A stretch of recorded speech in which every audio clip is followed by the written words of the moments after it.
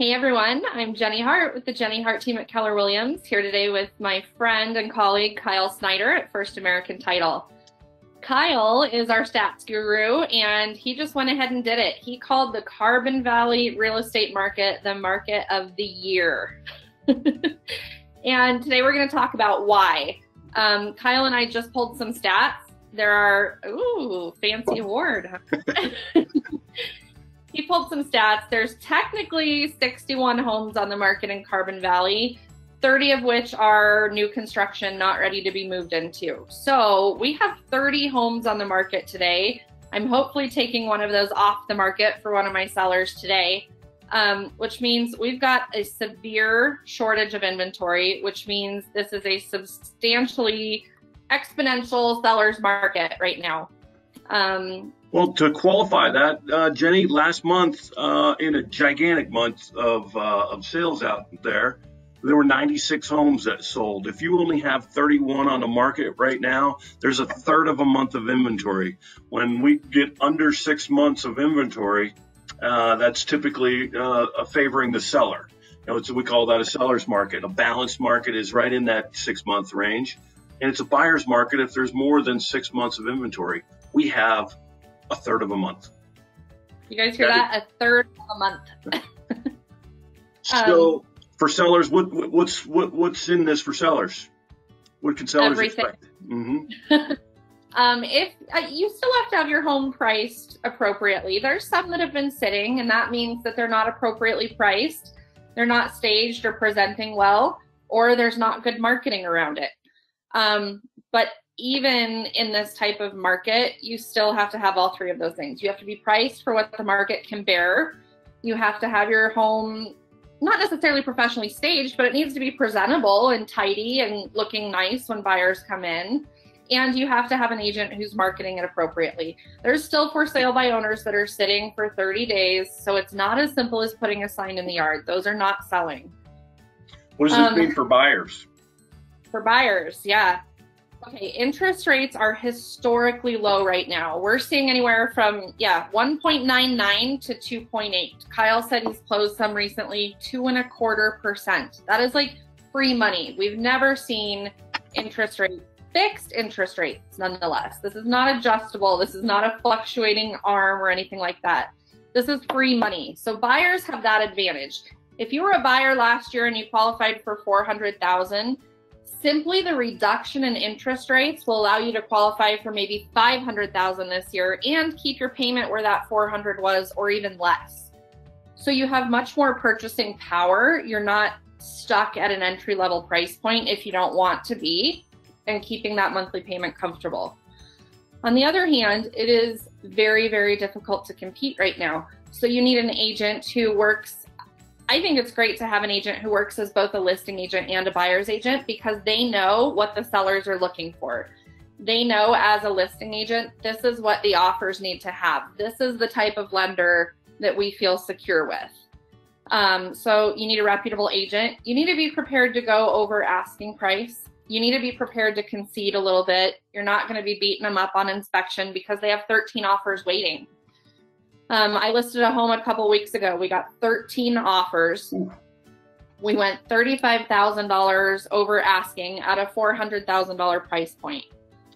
They waived the appraisal contingency. They were willing to pay cash over the appraisal. They limited inspection objections. They closed quickly. They switched to my preferred lender because I didn't like the lender they were working with. So as a buyer, you need to have someone who's familiar with all these ins and outs. And today with the low interest rates, that's a good way to do it. So you can buy that house and, pay more, but still you're not paying more because interest rates are so low.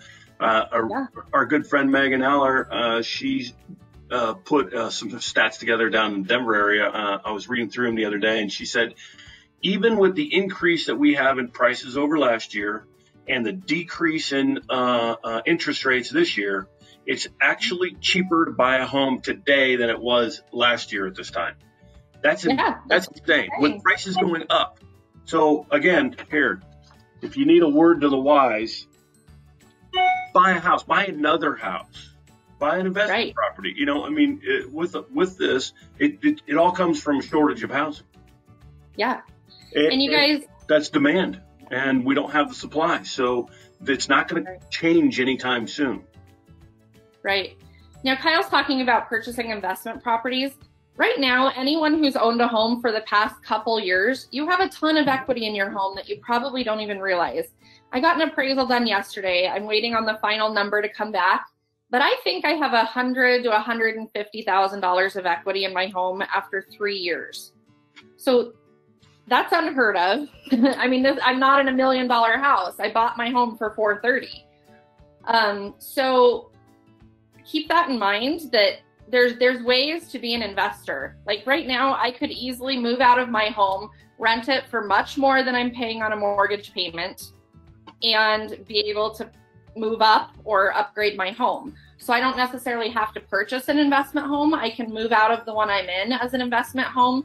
Then I don't have to put 20% down on my next home because I'm going to be occupying it. So I have some creative ways to help you guys with that.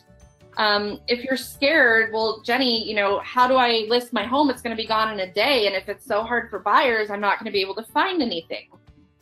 Right now, because it's a seller's market, you do have a little bit of an advantage. We could negotiate up to 60 days on the back end for you to stay in your home. I have some clients right now who they're like, heck, if we get 10 grand over asking, we can pay up front 6 months of rent and be able to purchase a home non-contingent. So that's going to allow them to compete. They're going to be able to cash in this crazy market, hopefully get over asking, which is additional padding for them to rent or stay in a VRBO. I know a lot of people don't like to move twice, but I'm highly recommending you cash out now. I certainly did on one of my investments. So. And then, you know, one of the things that we're talking about is a lot of people might be waiting. You know, we've just gone through a pretty crazy COVID lockdown, and, you know, that's still not over with yet. And there's a lot of chatter out there, and I see it on real estate websites, and people that are convinced that there's going to be a wave of evictions and a wave of foreclosures. You know, granted, there are going to be some, but if you evict somebody that didn't pay their rent, who are you going to get as a renter? I mean, the people that are in the rental market, they have some kind of, they typically have, you know, bad credit or something like that. That you're not going to get a whole lot more. So you're just trading one for the other. And then when it comes to the foreclosure side, don't wait for those. Right now, you can't foreclose on a house. Anybody that's in forbearance, they've got up to 4 months, and it's just going to get added on to the end of their loan. But you also have another 4 months to, that you have to be late before the foreclosure starts. And banks don't want houses. So they're going to work with you to do a mortgage, a loan modification to keep you in that house, that you have to go through that process anyways. And then, like back to your point, Jenny, about the equity. If these people have been in their house for a couple of years, they have equity, and they're not going to just flush that down the toilet. They're going to use that somehow to refinance and stay in that house. You're not going to have this wave of foreclosures that's being talked about out there. But right. And please don't go buy into some program, some guy's real estate guru program, and pay him a bunch of money to tell you how to buy foreclosures, because there just aren't going to be that many. Right. And they're not legit. If there are foreclosures right now, they're selling to cash investors. It's just, it's not possible for your average buyer to pick up a foreclosure right now. There are no deals for buyers right now, other than an extremely low interest rate, which works to your advantage in so many ways. Yeah, for sure. 2.8. I can't say that enough. I mean, it's do it. Let's get going here before it goes crazy. What's the highest interest rate you've seen? Highest? Like ever. Oh, ever? Bought your first home. I think my first home, we bought that in the 90s, and it was in the early 90s, and I think our interest rate was like 9, something like that. Yeah. So triple what it is now, more than triple. And I remember when they dropped to 6, we refinanced. You know, I mean, and we just, that was high. Yeah. Yeah. My parents talked to me about the 80s when the interest rate was like 16% and it was great. So So 2.8, 2.5, I saw 1.99 this week. Like, that is legit free money. So if you guys have questions, it's not even a good tip. Right. Yeah. If you guys have questions, reach out to me or Kyle. There's so many ways to help both buyers and sellers win in this market. I love creating win-win situations for both sides of the transaction. So reach out. I mean, this is the perfect storm right now. It truly is. So we're prior to an election. We're probably prior from getting locked down again. We're overdue for a recession, which does not equate to a housing crisis. Please keep those things separate. So reach out if you have questions about buying, selling, investing, whatever it may be. And I hope you all have a great week. Take care. Thank you.